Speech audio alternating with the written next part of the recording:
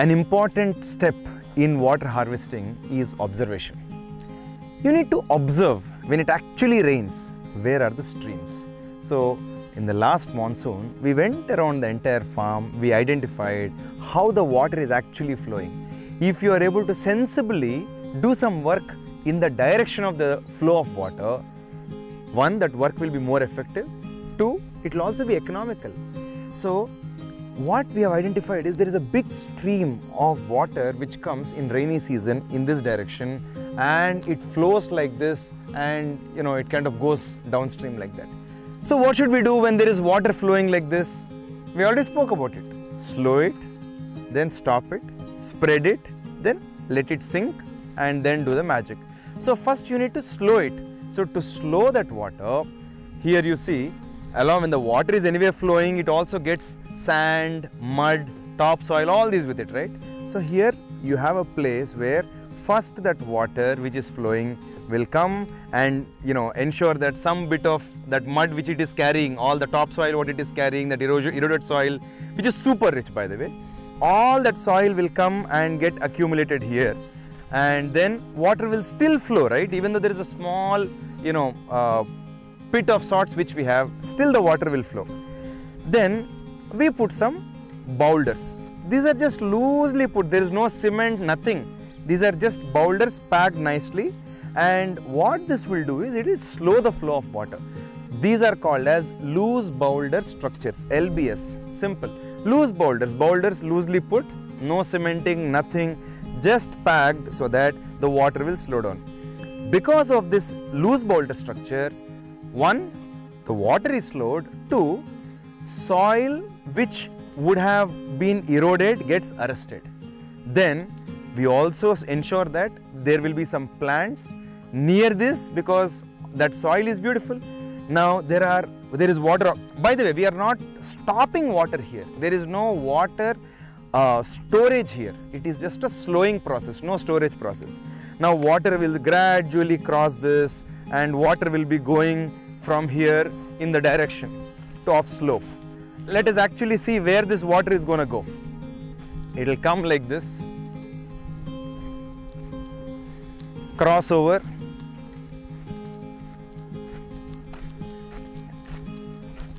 and in this direction. So the water crosses over and comes this way. In fact, there is one more stream from there also which will bring water towards this. So there is more water flowing.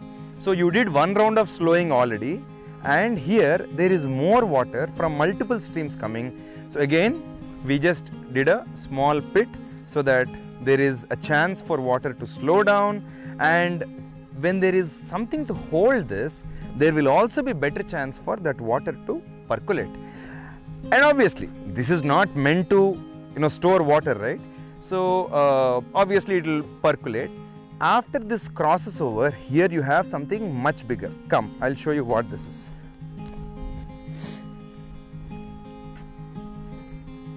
This is a much bigger version of a loose boulder structure.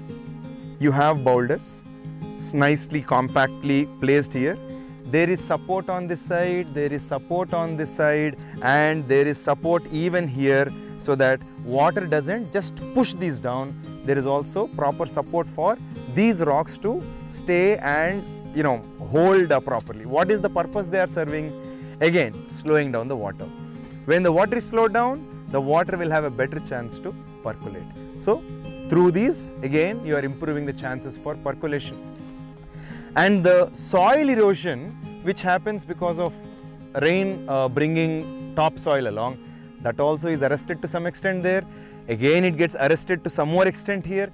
So you are localizing the problem solving. That is the most important thing. You are localizing the problem solving to the extent possible. And then further, obviously you are not preventing the water from going away. Water will go, but this time water will go much slowly. And when it goes slowly, crossing through all these, there is more time for the water to get into the soil and recharge the groundwater levels. To be able to do a good job of water management, you should be very good at observing the flow of water. One of the best ways to do that is when it rains, put on a raincoat or carry an umbrella and just walk in the entire farm or forest. Walk on the entire land and actually see where the flow of water is. This is going to save you a lot of time, money, and also ensure that your water systems that you are creating are way more efficient. When last year we came in the monsoon to actually see how the water was flowing, clearly this was one of the channels for the water to flow. It was flowing like this, and then finally it was almost traveling further 2 kilometers like this. The sooner you stop the water, the sooner you slow the water, the better it is. Otherwise what will happen? You will have to create something very big, which involves a lot of concrete, cement, steel. So you actually need to do some large scale structures which are way less efficient than structures which are designed and planned in a more localized way. So water harvesting is the most efficient when it is localized. So let us see how we can localize this. There is a stream of water which is flowing like this. We just put these boulders. Are these compacted with any cement or mud? No, nothing. We just put boulders, loosely placed boulders. Self-explanatory. Loosely placed boulders are called loose boulder structures. What will they do? Can they prevent the water from kind of moving further? They can't, but they will slow the water down. When the water is slowed down, then you are giving water better chance to percolate into the ground and improve the water levels. Now, one other additional advantage you will enjoy when you have these kind of loose boulder structures is, anyway that rainwater which is flowing will carry the topsoil also with it. The topsoil which otherwise would have eroded and gone somewhere, you are trying to give a chance for the topsoil to be in your farm only.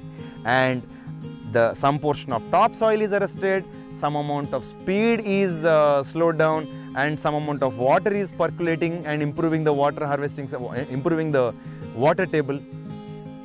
Your topsoil is arrested to the extent possible, water stream is slowed down to some extent, and water table is improving with the water which is percolating.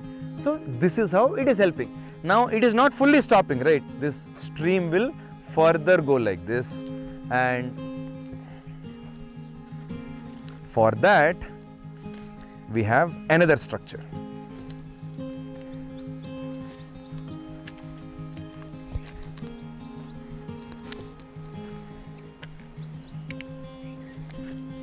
Look at this.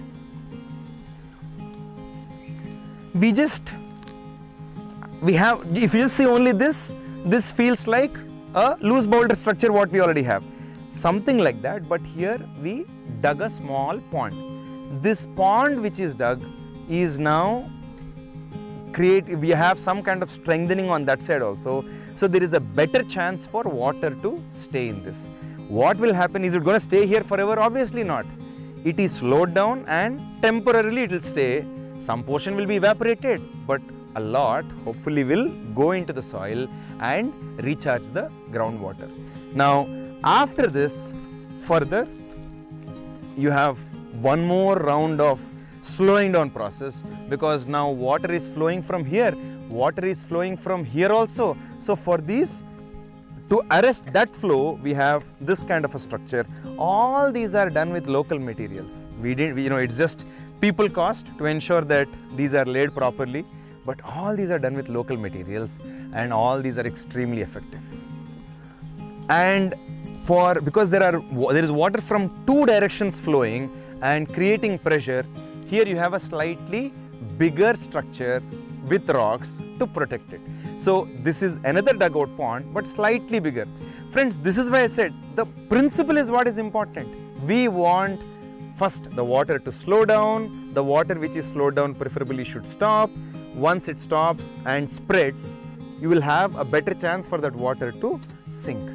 For that, you need to customize, adapt all these principles to your own farm, so that whether you require a smaller dugout pond, or whether you need one rock fill dam, or whether you need one loose boulder structure or two loose boulder structure, all these things you will be able to figure out once you know these principles, and if your objective that every drop of water, we will put our best effort to harvest. If these things are clear, we will figure out water harvesting. This place is designed with the same principle, just that there are not one or two, there are 3 streams flowing into this. Because there are 3 streams flowing into it, there is more inflow of water. We planned a much bigger dugout pond, that's all. And same principle of, you know, rock support on both sides, and there is dugout pond made. Friends, one of the more beautiful things that will happen over time, that we all will experience, is birds will come to drink this water. As they start enjoying this water, they will build their nests here. This will become a bird habitat, and they will start dropping some seeds here. There will be some beautiful trees which will come, and there will be a lot of magic that we all will get to see in time to come, because we are creating the right environment for biodiversity to thrive.